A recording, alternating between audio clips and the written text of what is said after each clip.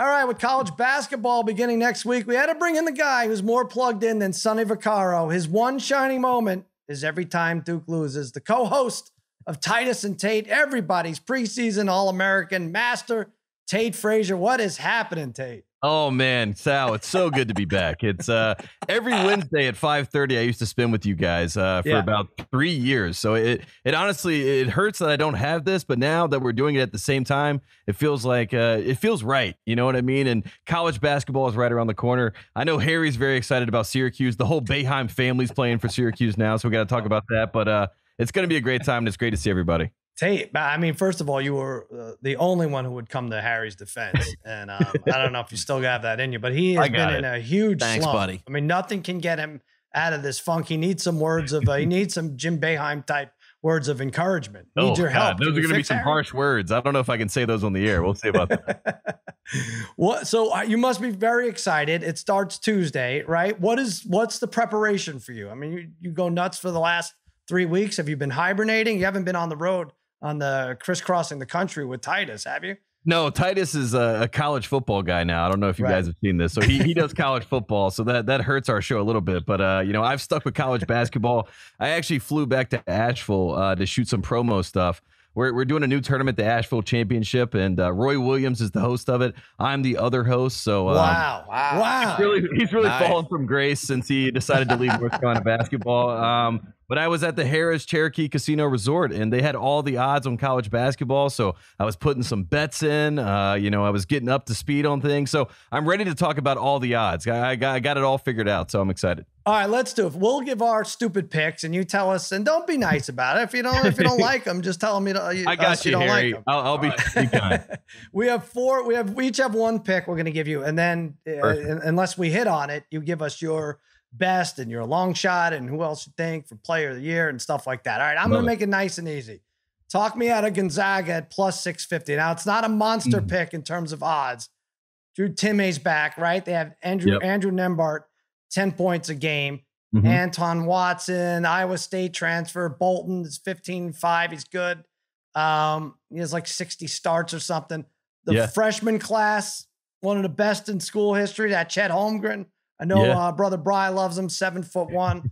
I just feel like Mark Few's team just walks through that week conference. They grab a number 1 seed, and then they're number 1 or God forbid number 2 seed, and they're going to not be higher than plus 650 going into the tournament, right? Just numbers wise, even if you don't love them to win, isn't 650 a nice number? It's a great number. And I think, when you look at Gonzaga, I think Titus, he said this a few times on our show, he can't really buy in because they're going to be worse than they were last year. But I keep reminding him they don't have to play themselves from last year, right? There's no one in college basketball that has Jalen Suggs. They don't have to worry about that. And Drew Timme is Christian Laettner 2.0, right? He is going to be the most hated man in college basketball. I think we all can agree on that. The more that he touches his face and his mustache, I mean, that's going to rub off on Chet Holmgren. The Zags are the new Duke. So I think this year, if you want to take that bet, I think it's a great bet. I wouldn't be surprised if they were able to get a little bit of redemption after what happened against Baylor last year. People forget they were supposed to play Baylor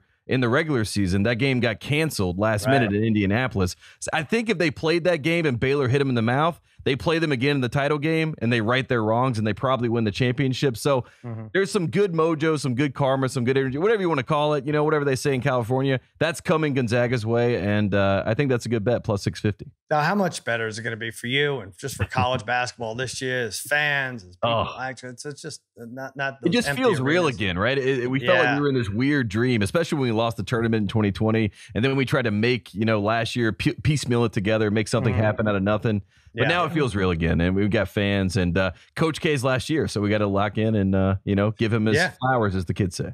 All right. Speaking of weird dreams, Harry, go ahead, jump in here and give. It does feel like a weird dream being back on the air with Harry. Right. Tate, I'm leaning towards Michigan at 12-1. Howard's a great Why are you so coach formal, now. Harry? This is not a doctor's appointment. You're like, Tate, I'm leaning towards. This is our friend. What do you just tell him? Okay, well, you like. I'm telling him. Brandon Johns from East Lansing, Zeb Jackson, pretty good too. But I really liked Hunter Dickinson last year. Hopefully, got a little bit stronger to get more rebounds. But he's got a nice touchdown low. I like this Michigan team at 12-1. I like Michigan too. I'm always a little hesitant on Hunter Dickinson, like buying in on the idea that he's going to carry a team with his scoring. I don't know if you've watched some of these offseason workouts. It's probably what Ben Simmons looks like if we got to see it before it got edited together. He's not a great shooter. There's been some rumors he wants to spread his game out to the three-point line. I don't think that's a great idea. But if he is playing like he did last year and he's banging inside, he's one of the best bigs in the country. I like Juwan Howard a lot. I think he needs to prove something in the tournament. So it's a good bet, but it's not on my list. Michigan's not on my list. That's the update. But Harry, I'm always on your side. Are they the best team in the Big Ten, though? I think they are not the best team in the Big Ten. I got a different team for that. All right. You're saving that. Okay, saving it up. All right, Parlay Kid, jump in here. You got a mid-range long shot? Yeah, like just looking at the odds here, trying to get some good value. I like Alabama at 20-1 out of the SEC. Had a nice year. I'm a big guard guy when it comes to tournament time, right? So between Shackelford, no relation to Charles Shackelford. Am I right, Tate, when I say that? You're right. No relation. Okay. Shackelford, Quinterly. Great backcourt I think he's related to Jeff combination. Shackelford. I think the last time I checked, but I got to make sure and see. That's a about different one. Yeah. Yes, I believe so. Yeah. So Quinterly, Shackelford, great backcourt. They're the two leading scorers from the team returning this year. Kid coming in named J.D. Davison, one of the top recruits in the country. Another guard. Some people reminds them of Colin Sexton. When it comes tournament time, I think these experienced guards, Davidson's not, but the other two are. I think this is where these guards shine at that time of the year. So I always like to take those guard-heavy teams. And Nate Oates is a heck of a coach. Yes. Former UB guy when Michael was there. He's a heck of a coach over there in Alabama. So 20-1, I like to roll the dice on them a little bit. Yeah, and Michael remembers this. I mean, they had DeAndre Ayton, Arizona did the number 1 pick. They go the 4 seed. They play a 13 seed with Nate Oates in Buffalo. They upset them, and I think that was when the world kind of got on notice that Nate Oates is a really good basketball coach. He's also a great tournament coach. He loves to get his team prepared. He's great at watching tape and scouting guys. Got an NBA mindset. So I'm a big fan of Alabama and Arkansas in the SEC with Eric Musselman. Those are two teams that I think long shot, mid-tier odds. Those are teams to watch out for. I like that peak. Nice. All right, Brian, you're going with the local favorite around here. Certainly were fun to watch in last March.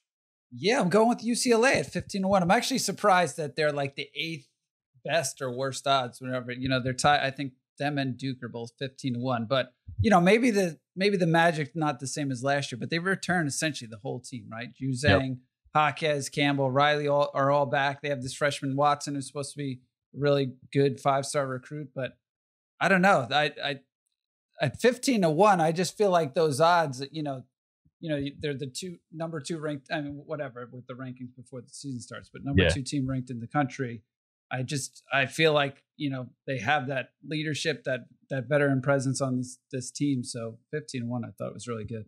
I think that's great. I actually was at the Harris Resort and they had UCLA 12-1, and that is my of the favorites. That was my best bet, and that was at worse odds than you're even saying. I think UCLA. One of a lot of people have pointed to they lost 4 of their last 5 games before they go to the tournament. They barely make it into the tournament. They barely beat Michigan State, but then they go all the way to the Final Four, and they're one buzzer beater away from going to the championship game. They have a lot of talent. Peyton Watson committed to UCLA on our show, so we're a little bit biased, Titus and I, about his talent. But I've seen him play in person, and I have no problem believing he's a top 10 talent in the NBA. He's a guy that could be picked in the top 10. So you add that on top of Jaime Jaquez, Johnny Juzang, Cody Riley. You get Miles Johnson to come in to have a real force on the inside if you need a bucket. They have all the pieces. And you mentioned it earlier, Parlay Kid. You need a guard in the tournament that can really take you there. Tiger Campbell is a true pure point guard. He knows how to control a game. He knows how to control the pace. And UCLA may have some growing pains. They may lose some games in December, January, February. You kind of look up and say, how do they lose to Oregon? But when it comes to the tournament, Mick Cronin will have them prepared. And I think it's a great bet. I think they're going to get back to the Final Four, and then kind of all bets are off from there. So that's my team. That's like my favorite team to pick, this season. And that's my Pac-12 update. Tate is ready. Yes. Do you ever know anyone as ready about a season as Tate is? It just rattles off all these stats about 20 teams are good. I'm ready. He could just pick a team. And this guy, I mean, he should be on CBS doing their shows. It's unbelievable. Tate, better Steven season. took that job from me, of course. Classic Duke guy. Tate, better season, Dayton or Syracuse? Ooh. Syracuse is going to have a good year. I think they're going to have a really good year. I think that they're a dark horse team in the ACC. The ACC is not that great this year. And I think Jim Boeheim is cooking up something. And I saw Buddy Boeheim talking about how he wanted to go to a Final Four for his dad. Gerard, they're already comparing Gerard to Jerry McNamara and saying that he's going to take some big leap this year. So you should be excited, Harry. I think it's a good year for the Orange. Interesting. What about the Flyers? Dayton, I hope that they can get there. I mean, I think this is they got really screwed in 2020. I can't stress that enough. I mean, Dayton was a Final Four team, potentially a national championship. That was the worst. I loved Crutcher. I obviously loved Obi Toppin, but Crutcher I just had a soft spot for. So I hope that they can get back to the tournament and try to make some noise. But I'm a lot more excited about Syracuse and what they can do. All right, now I feel like this season is going to temper your excitement a little bit because, like you said, it's the Coach K farewell tour, and what you're going to end up seeing is a lot of accolades sent to him from Carolina players and former coaches, and it's just going to be vomitous, I think. By even probably by Christmas. I don't know how much you'll be able to take of you specifically. I don't know how much you'll be able to take. Of course. I think the Champions Classic, I've heard they're not even going to play a game. It's just going to be Coach K, farewell montages. That's played on the big screen. That's where we're headed towards. I mean, the good news about the Coach K farewell tour is that I predicted that this was going to happen. In fact, I predicted it. I reached out to a friend of mine at Nike. This is back in February. I said, I feel like this is Coach K's last year. He said, I can not confirm. I can neither confirm nor deny, but I am working on a farewell tour for a big name coach in college basketball. So I went on our show on Tate and Tate, and I said Coach K is going to do a farewell tour. About a month later, it came out that Coach K is going to do a farewell tour. Look at you. I am fired up. I mean, look, this is like, if we live in the world of Star Wars, that's Darth Vader, right? And this is our last run with Darth Vader, and I'm going to enjoy every second of it. Wow. Harry has a friend at Buster Brown who says that Hubert Davis is quitting. No, I don't know. You have a new coach, though. Hubert Davis, you excited about this? I am very excited. My mid-level picks, I love North Carolina at 30-1 to win the national championship. And I think a lot of people, they're listening, they're saying that's ridiculous. Why would you say such a thing? But North Carolina, traditionally, if you have a 5-star point guard and you have a 5-star center, you're going to be in good position. They have that in Caleb Love. They have that in Armando Bacot, two guys that were supposed to go to the draft, but they came back for Hubert Davis. North Carolina in 1982, Dean Smith's first championship in New Orleans. In 1993, the second championship for Dean Smith in New Orleans. This year, the Final Four in New Orleans. And Roy Williams and Dean Smith, their goal was to get their guy that took over to win a national championship. So he's trying to put Hubert in the best position. I'm a big fan of Hubert. I wasn't really at first, but he won me over, and I'm excited. We're going to have a good team this year. Right. I love it. The pundits don't like us, though. You know what I mean? Like, I talk to a lot of media people. They're telling me that I'm wrong to be so excited about North Carolina, and I'm excited to see if I am. It'll be fun. Well, you had a little wrench thrown in. This whole Michael Jordan, Scottie Pippen thing, I feel like you have to defend Michael Jordan, right? But Scottie in his new book takes shots at Michael, says Michael never gave anyone credit. He went off on the documentary where Michael made money. I mean, it was about him, basically. But I guess a lot of it had Scottie Pippen references. Where do you fall on this? I know where you fall on it, but just tell us. I will say this. I appreciate Scottie Pippen. I think anyone that watched any of the Bulls from back in the day, I mean, you couldn't help but enjoy Scottie Pippen and enjoy the way he played. I mean, he affected the game. He played a lot like LeBron does now. You know what I mean? And a lot of people get upset about that. LeBron's more similar to Scottie than he is to Michael, in my opinion. But in general, Scottie, he hears $10 million and Scottie's upset. So like that's what it all comes down to. Right. We're supposed to have Scottie on our show pushing through with BJ Armstrong. Be careful what you say then. Yeah, you're okay. Well, you can pass we're gonna see what he's, because in front of BJ he talks very kindly about Michael and talks about Michael as like this like supreme, like the way that BJ talks about Michael. So I always like to see like the difference between the book and reality. Yeah. Well, you got to get BJ to leave the room, like go to the bathroom or something. Then he could speak candidly with you about Michael. He'll tell the media, and I'll share that to the world. Yeah. So did we miss anyone? UCLA, North Carolina. Did you like anyone else? I got a Big Ten favorite that is a national title favorite. I picked them last year to win it all, and they got beat by Sister Jean, who has, tried to ruin my life multiple times throughout the years. Luckily, Porter Moser left, so hopefully they're done. But Illinois 18-1. is what I saw them at. And I love Kofi Coburn coming back. I love Andre Curbelo, their point guard. I know they lost to Sumu, but Curbelo I think is even better in college. And Trent Frazier, my cousin, is back. He's one of the best defenders in all college basketball. He's a friend of the program. Chester Frazier also comes back from that 05 team. Now he is working with the staff. So I really like Illinois and what they're doing. And I also like Memphis 22-1. Larry Brown, Rasheed Wallace, both on staff. Jalen Duren's the best freshman in the country, in my opinion. And Amani Bates also there. So those two teams I would really watch out for. And they have pretty good odds considering the talent they have. We all loved Illinois last year. I don't know what happened. I mean, Kofi Coburn's 33 years old, so he really should get it together this year. Well, if it's not this year, it's not going to happen. He's suspended for the first 3 games because he made some money before NIL. Right. Yeah, right. So stupid. That's stupid. Right. All right. So got to watch out for that too. And then another long shot that I wanted to point out, St. Bonaventure, they're ranked. 22, first time since the 1970s, and they're 100-1 odds. And they're a really good team. Indiana has a preseason first-team All-American. They're 100-1 odds. Trace Jackson Davis is coming back. They also have Mike Woodson, who I think is being disrespected by everybody in the media with his savvy. And then Virginia Tech, 75-1. I really like Virginia Tech this year, too. So those are some of the long shot guys, if you want to jump on that. All right, great. I feel ready, guys. I mean, not as ready as Tate, but I can't stress enough that I went to this casino, guys, and there's these North Carolina, degenerates, right? They're watching, the football games that are on, betting on everything, and they're looking at the odds, and I start talking and hearing what people are on, and there's a lot of excitement for college basketball, and it feels like it's been a couple years since that's been the case. Good. Absolutely. Well, I think people blame college basketball for the pandemic. They blame Rudy Gobert and they blame that Big East tournament because that was cut short, right in the middle of it. I think so too. Yeah, it's inherently in it. We have a bias towards those things. We won't even watch the Big East anymore.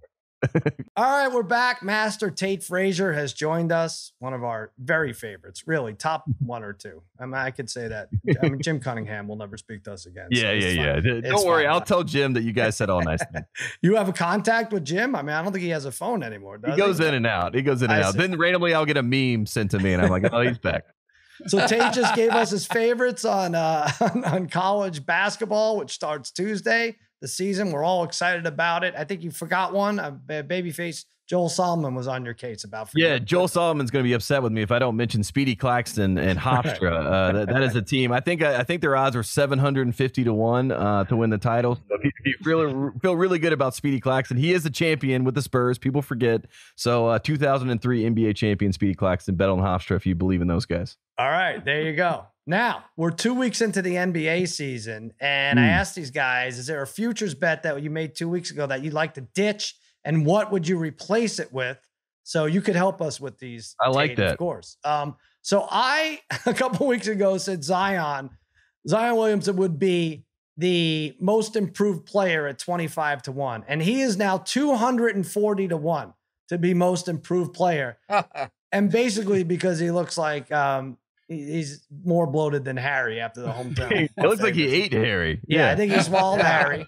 He does. But can you imagine after 2 weeks, they're like, nope, this guy, there's no chance he's going to have the improvement that anyone could think. 240-1. So I'm ditching that bet. That's actually him for MVP, I think is 120-1. Somehow it doesn't match up, but I'm ditching. I lost that bet. If I could trade it in or start fresh and just bet this right now, Scotty Barnes, Rookie of the Year. I know it's cheating a little. He's the favorite, but he's averaging over 20 points a game for Toronto, a team I already took their over win totals, a team I took to make the playoffs, plus 340. In addition to be a great scorer, and he's getting some buzz for a team that's playing in a different country. He's getting more buzz than you would imagine at this point. He also is like top 15 in like deflected passes and swats and stuff. So he plays defense. I like Scotty Barnes at Rookie of the Year. Who's come out that you enjoy out of the crop? I really like Scotty Barnes a lot, and he also has that highlight potential, in Bleacher Report and all these places, aggregate all the highlights. Scotty Barnes is the kind of guy that gets a block and then jumps from, takes 3 steps and then dunks from the free throw line kind of thing. I mean, he's that kind of athletic freak. So another guy I like is Josh Giddey, who's on Oklahoma City. Giddey was the 6th pick. He was supposed to play for Australia's national team. He got cut last minute, and he's been great so far. And Shai Gilgeous-Alexander and Josh Giddey, they're a really good combination. In fact, I was talking about Ben Simmons trades, and if you offered Shai Gilgeous and Josh Giddey for Ben Simmons, I think Oklahoma City says no. Right? They don't want to give up those two talented guys. So I like Giddey a lot, but he probably doesn't have the name recognition to really get that kind of hype. And Scotty Barnes, he went to Montverde with Day'Ron Sharp and Cade Cunningham. He actually played with Cade Cunningham in high school. So the fact that they were high school teammates and now it looks like he probably should have been the number 1 pick is pretty shocking. So I like that Scotty Barnes. Sorry, I missed a lot of that analysis. Harry sneezed or coughed or farted or shit. I don't know what he did. Now his videos. Every podcast. Every podcast. Tate. That was the first one in a long time. Well, that was a good one. You made up for it. You really saved up. All right. There's Simmons told us, who did he say? Oh, he said Duarte is 10-1. Giddey's 11-1. Scotty Barnes up to 360. He's the favorite. Jalen Green 370. Mobley 380. Wow, they're really it's very close. And like you said, Cade Cunningham would just like had his first start last week or the other day is plus 430. But all right, you say Giddey.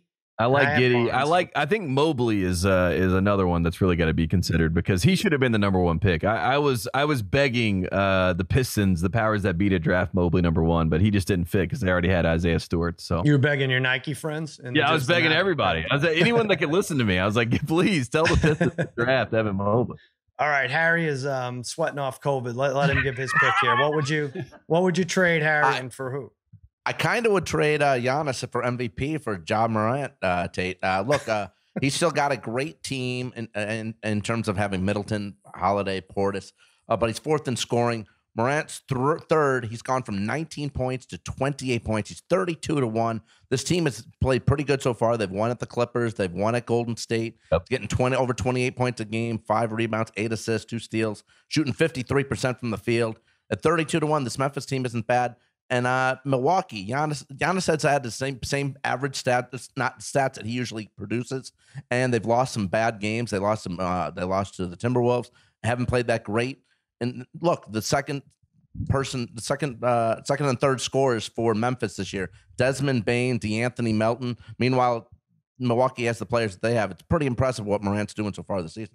I love that. I think Ja Morant is the best point guard in basketball, and I don't say that as a hyperbole. I think he is the best.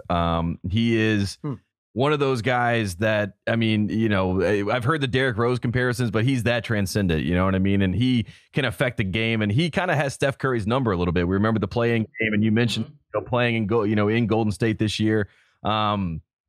I love Ja Morant. I think Ja Morant has the cachet with, the people too, especially with Zion kind of falling off the planet. It's only boosted and elevated how great Ja Morant is. He's his own planet. Yeah, exactly. So I think that the people are behind Ja Morant. And the reason why Giannis won't win anymore is because Shaq only won 1 MVP, right? I mean, Shaq probably should have won 3 or 4 MVPs in the league, but we all got used to his dominance. And I think at this point, even though Giannis did just blow our minds by dropping 50 in a closeout game in the finals, which we need to talk about that more. It does seem like we're kind of over the Giannis. Like we get it. He's dominant. We've moved on to the next guy. So I like that. I like Ja Morant. Well, let me just first say that. I mean, it might be a fine pick. First of all, Ja Morant is now tops for most improved player at plus 350. So Harry, why didn't you just say that? But also, you traded Giannis. He's 3rd in the league in scoring. He went from 19 to 28 already. It's super impressive. I know, but you're supposed to trade a bet you didn't like. Like Giannis is still favored to win MVP. You don't have another bet that you don't like? Like who did you have for most improved? Like trade that bet.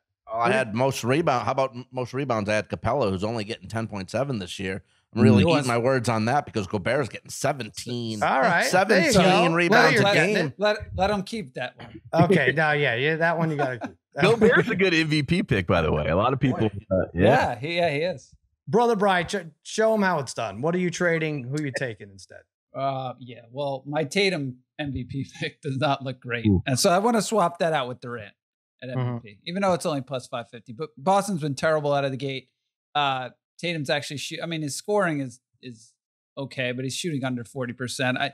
I've been watching a lot for whatever reason. I mean, obviously we get the S Network here, so I'm watching a ton of Nets game. And Durant, to me, just seems like he's playing on a different level than everybody else right now, regardless of the rest of their team, how they're looking. I'm assuming, with Harden playing himself into shape, His team will start winning a ton of games. Yeah. But yeah, I just feel like he's playing the best basketball of anybody so far. Also, if you want to look, Luka, same thing. Luka last year, right? He's 8-1 right now. He started off terrible. He's another guy like Zion has to play himself into, and Harden play himself into shape because he's a little fat coming in. Yeah, Luka was favored going in at MVP, and then much like last year, last year his team was like 12 games out of a playoff spot before you knew it, right? Yeah. Yeah, no, and he started off, he's shooting 3 terribly again. Mm-hmm. It's like last year, but then then he picked it up late in the year. So again, if you still like him, 8-1 for him is probably as good as it's going to get for him. Yeah. Point. Yeah, I like Durant. I like Durant to go for the MVP. I think he's also, I know a lot of people, we've all kind of moved the conversation to LeBron was the best in the world. LeBron's the best in the world. To now we all say Kevin Durant's the best in the world, and that's the conversation. I don't know if he's the best player in the world. I still think Giannis is the best player in the world, but I think that Kevin Durant is by far the best scorer in basketball, if not the best scorer ever in basketball history. He's like George Gervin up in that echelon of scorers. So if you want to go with what's going to get people going, like Kevin Durant could have multiple 50-point games this year. It wouldn't shock anybody. The thing with Luka that scares me is that Jason Kidd is Jason Kidd, and Jason Kidd is going to have something to say to show that he has control of that team at some point. I think he's already had some of those moments earlier in the year. So I don't really bet on Luka with Kidd. I think there's going to be some back and forth between those two at some point. And KD knows what he's here for. He's here to prove to people he's the best in the world. So he's a man on a mission. And I hope he gets the accolades that he deserves if he does, lead the league in scoring and get another scoring title and things like that. So I like that bet. I like KD to win MVP. I'm looking at some of these perennial favorites and how they've dropped on the odds wise. LeBron 25-1, Harden 27-1, Lillard 27-1. Tatum, as you mentioned, Brian, you traded him 42-1. Anthony Davis 36-1. Can any of these guys make a comeback into the top 3? I don't think so. Maybe Anthony Davis, if he kind of turns things around and the PR push from the Lakers gets him back into the conversation. That's the only guy I can really see. Tatum is terrible. I just wanted to say that on the record, just so I know the fans at home might be upset about this, but Tatum is such a minus to that team. He is such a ball hog. I love that Marcus Smart called him out. I think him and Jaylen Brown are playing a 2-man game, and the 2-man game is don't pass it to each other. That's what they're playing. And I feel for you, brother Brian. I thought Tatum was going to take that leap, especially after Team USA, but they need a coach. The fact that Brad Stevens is not the coach there anymore either, they're a mess. So I would stay away from Boston as much as you can because hold on.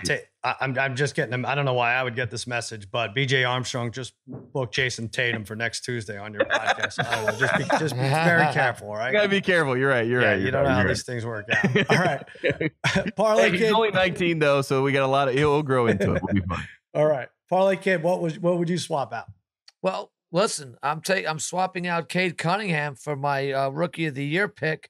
Missed a few games and comes back and is 3 for 22 from the field in his first 2 games. Only thing worse than that is Harry's picks over the last 2 months. Been really bad. 3 months. It's true. Come on, Tate. I need you back, Tate. I need you back. I'm getting buried by these guys. I got you, Harry. Joel was okay for a while, but Joel's even slacking lately. Slacking. Got to talk more about Hofstra. That's all I got to do. That's it. Well, look, Cade Cunningham doesn't have a lot of help there in Detroit either. I'm not sure if he's going to be able to put up the numbers he needs. I'm not sure if he has the help to divert attention away from him with that Pistons team. So Tate, I'm going to jump on somebody from one of your teams, the Charlotte Hornets. Miles Bridges for most improved player, plus 600 right now. Last year averaged about 12.5 points a game and about 6 rebounds a game. Right now is off to averaging 23 points a game, 8 rebounds a game, 3.5 assists a game, 2 steals a game. It seems like he's really turned a corner. I think he might be in the running for most improved. I know Ja Morant right now is the odds-on favorite for most improved, but Bridges is right on his heels, and I don't think he's going to slow down at all. I don't think so. And he's playing for a contract too. He turned down the Hornets offered him $60 million. He turned down that offer. So he's playing to show that he's a max player. So you know how it works. Whenever there's a guy that's playing for a contract, he's going to be playing at the highest level. So, I mean, this is the year to bet on Miles. Michael Jordan told the whole team that this year that he expects to make the playoffs. So they all know what the mission is to get out of the play-in, to get into the playoffs. So if they make the playoffs and Miles Bridges, like you said, averages over 20 points per game and 8 rebounds per game, I don't see how he's not in the conversation, because LaMelo and him are like a dynamic duo. I mean, I know Joel and I joke, we call him Airbnb. That's caught on, all in Charlotte, and they're just highlights, those two guys. And the more that Miles has those, I call him Sky Miles, you know what I mean? He just hangs in the air and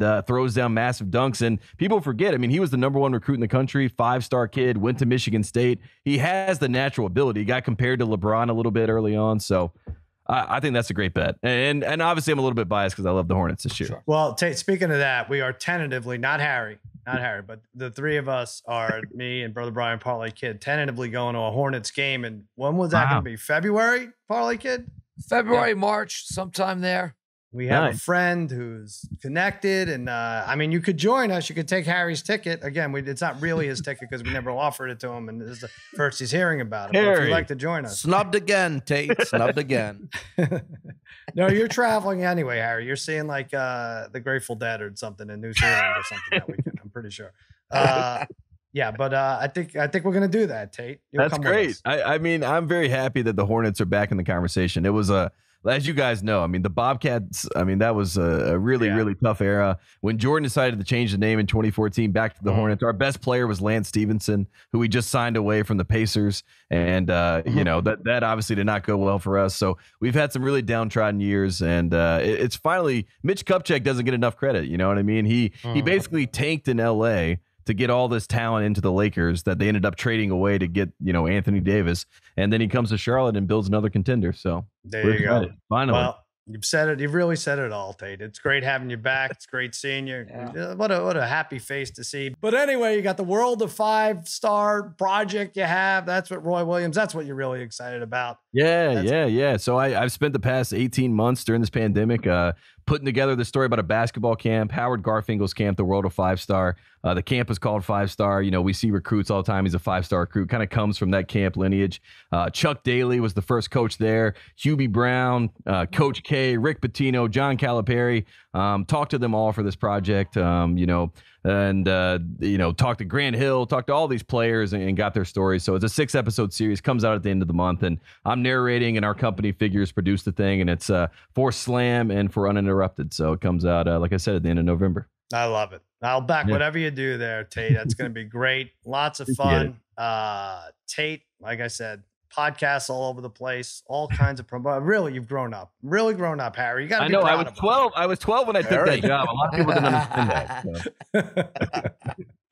Well, all right. That'll do it for another. Hey, check out our Extra Points Arcade. That's all I want to say. extrapoints.com/arcade. We will be back tomorrow to preview the NFL games and a little college futures action we got going. Who will make the playoffs? Who will not make the playoffs? Not the Carolina football team didn't work out so great.